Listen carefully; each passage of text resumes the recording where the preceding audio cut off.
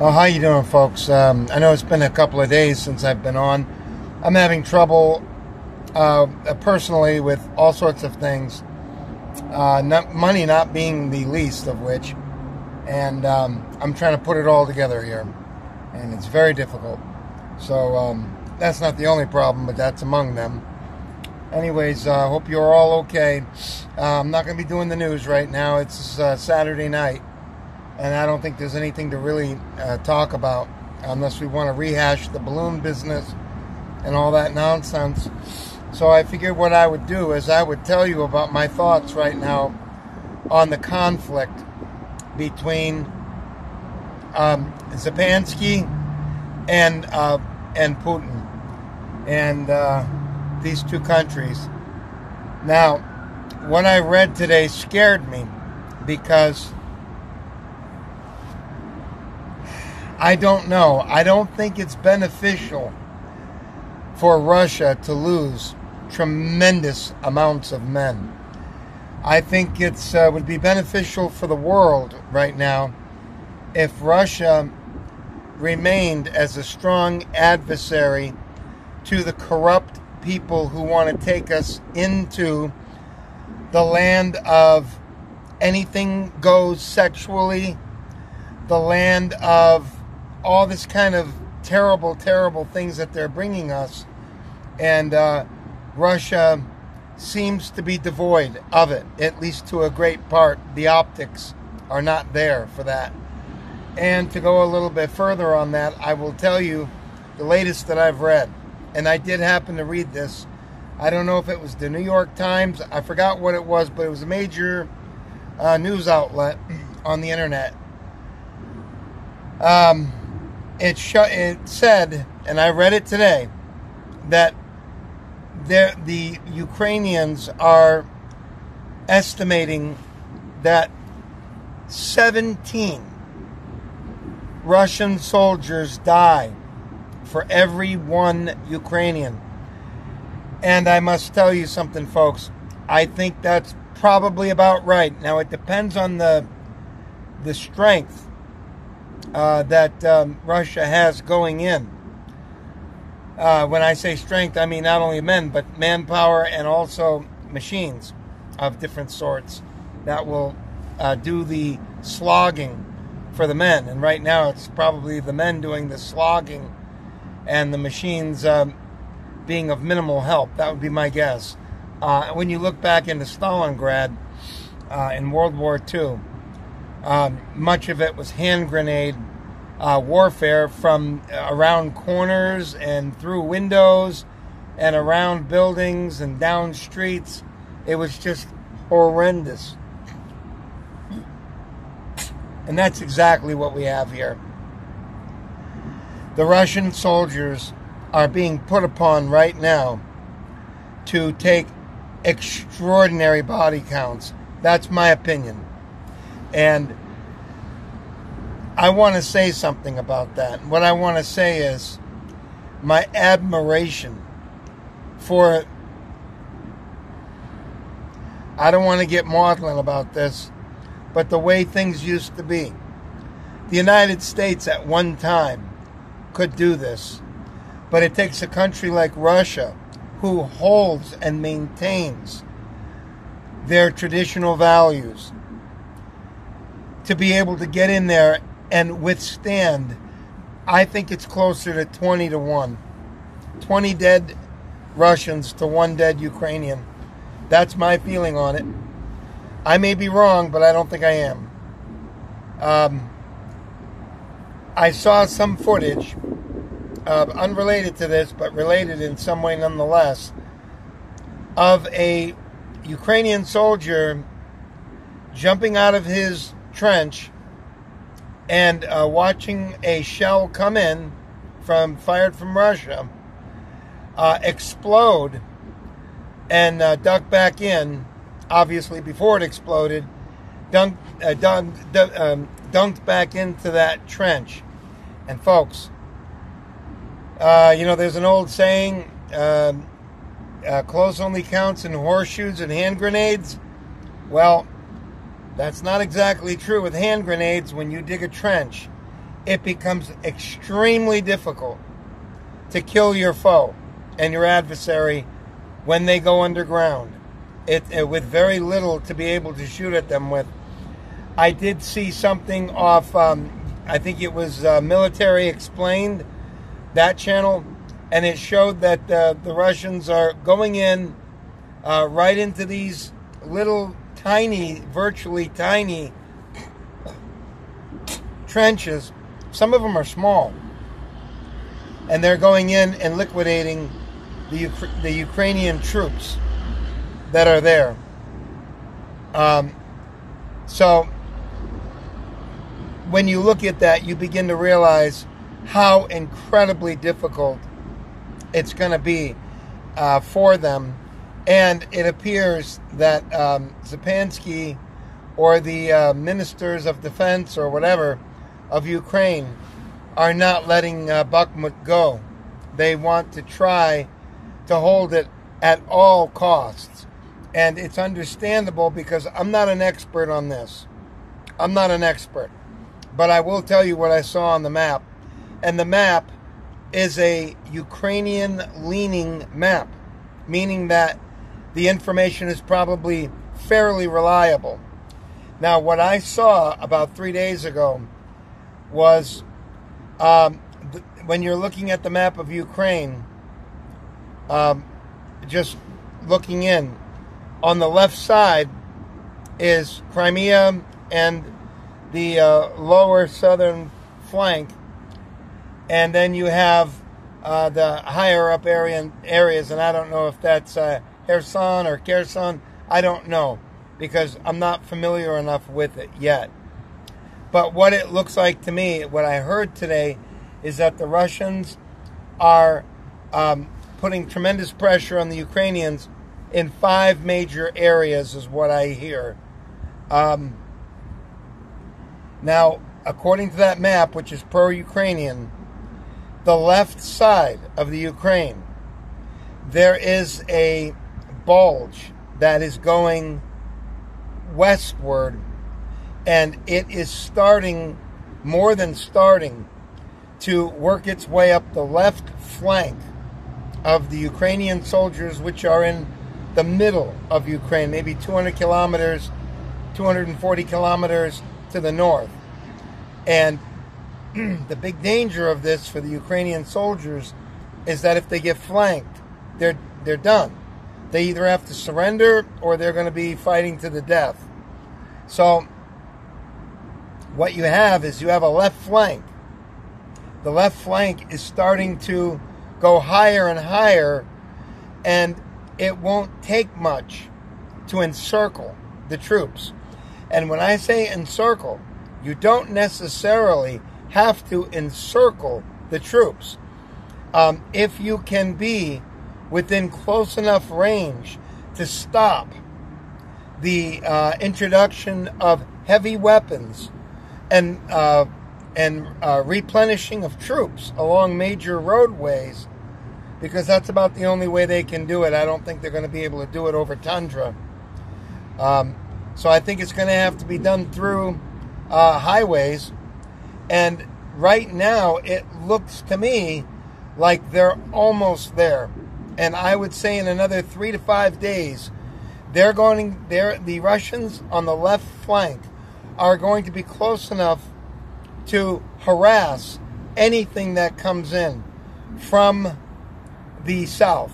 That's finished. It probably is now, because they're probably close enough to wreak havoc. But on the northern side, that is the part that they don't have, and the Russians need to gain some altitude there to the west. Once that Bakmut is sealed in, it's over. And that could happen, I would say, within 2 to 3 weeks. It may even be a shorter time than that. It may be longer than that. Maybe 6, 7 weeks. I doubt it will take that long, because eventually they're going to be within shelling range of the highways. And once the highways are harassed, the Ukrainian forces are harassed, it's going to be very difficult to resupply. It's just like it was in Stalingrad. This is just how it was. You had planes that were shot down when they were trying to get troops out from Stalingrad, get mittens and coats and things like that, food, ammunition. Planes were shot down. The German planes were shot down because it was that dangerous. They were taking that close a fire from all directions. The Germans were in World War II. So that's what I see happening now in the Ukraine. And I think we're within, I'm going to say at the outset, at the very latest, we're looking at 5 weeks. It won't take any longer than that to determine whether or not Bakmut is going to be sealed up, essentially sealed up, or whether the Ukrainians can throw enough troops in there to bleed this 17 or 9. I think it could be as low as 6 or 7 to 1, but I doubt it. I doubt it, folks. This is even worse than World War II Stalingrad. This is the kind of thing where in World War I, where you had, well, it happened also in the Civil War. You had these pickets charge, where you had very, like just to give you an idea, okay? You see that trash dumpster right there. Can you imagine if your foe was behind that trash dumpster and all you had to do is get over it or get around it, and it may be much, much wider than that? You would see that it would be extremely difficult. And in the Civil War, you had Stonewall Jackson, and I forgot what the rate was, but I think it was 3 to 1, where they could withstand just slightly over. I think it was 3.2 to 1, where they could handle 3 times the amount of soldiers that were attacking as they had defenders, thanks to these stone walls that they used to build and other advantages to the defense. And World War I continued on with that, and some of the bloodiest battles in history were those World War I battles, because the generals wanted to break through. And what you had is it essentially had 2 forces, each one having a big thing like that right there, and they were in a trench. How the hell do you do it? You send as many men as you can over there, and they get pulverized the minute they get around or on top of that dumpster. They get pulverized. They either get stabbed or they get shot or blown apart. So I'm not saying all of them do, but a great deal of them. And that's what you had in World War I. And in fact, just to let you know, it was so bad that the fighting was so intense between these trenches that were sometimes from here to that fence right over there. It wasn't much more than 80 yards, 100 yards, maybe less. And they couldn't advance because the troops would get wiped out in severe numbers and would have to either retreat or they would die trying. And that's where we're at with this conflict. And some of the bloodiest wars were in World War I. And because of that, and in fact, many troops were executed for cowardice because the bullets were coming in and doing all sorts of pinging and ricocheting and everything when they were in the trenches, and the men were told to charge, and oftentimes the men would panic when they got into there. And I know some French troops in World War I were summarily shot, executed for cowardice. And World War I, although I don't know a lot about it, I know it was an absolutely horrendous affair, and that's essentially what you have here. And if Russia doesn't take some air power, because I don't think tanks will do it. I saw what the tanks are doing, and those tanks and those other howitzers, unless they're within a a 5-foot, 6-foot area, they just fall harmlessly to the ground on the Ukraine side there, and they're not doing any damage. So all it's doing is causing the Ukrainians to hunker down. So it's good for that. But unless you get a direct-on shot, you're not doing much with these tanks and howitzers. It's going to have to be air power. I've said it before that, to me, the days of helicopter warfare are over. Helicopters are sitting ducks. You can talk to me about flares that they shoot out to protect themselves. Even the planes are having a hard time and getting shot down as well, particularly the Russian planes and particularly the Russian helicopters. The thing that I read this morning indicated 1 out of every 8 helicopter, these Ka-52 alligators, and the other one, the 26 or 25 Sukhov, whatever it is, they're suffering horrendous losses. They were trying to go in, exploring into the area behind the front lines, and that had to be stopped according to what I read today.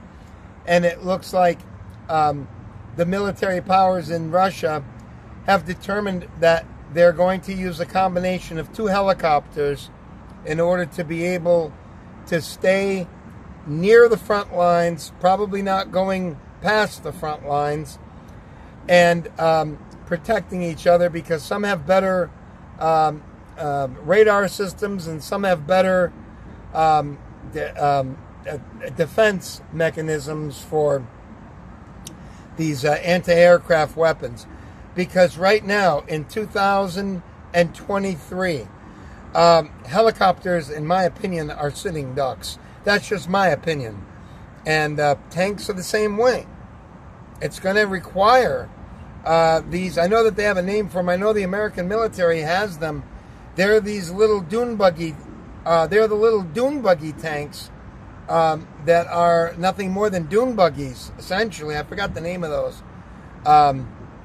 But that's going to be the future of tank warfare, because you're just not going to be able to stay in a 70-ton vehicle or a 35-ton vehicle, because the weapons are so terrible right now that that's what's being done to them. And I don't see any way out of it. So that's what we have, and that's what's going on, and that's my thoughts on this conflict. No matter, I still think that Russia is going to break through and take Bakmut, and when they do, it's going to wipe out all the supply lines into that whole area there, and Russia's just going to start having their way more and more, I believe, until NATO decides whether or not they want to send in NATO troops, which I think is inevitable, because that's what they're squaring us away for. I don't think the United States troops will go in there per se.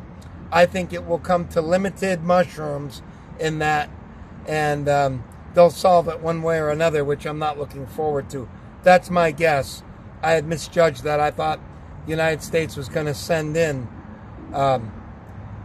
soldiers, but I don't think there's any need for that the U.S. military views. I think that they're going to use limited mushrooms, and they'll find a way to blame it on others, would be my guess.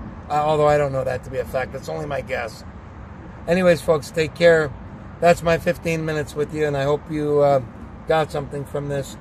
And I will be back with you tomorrow. Bye.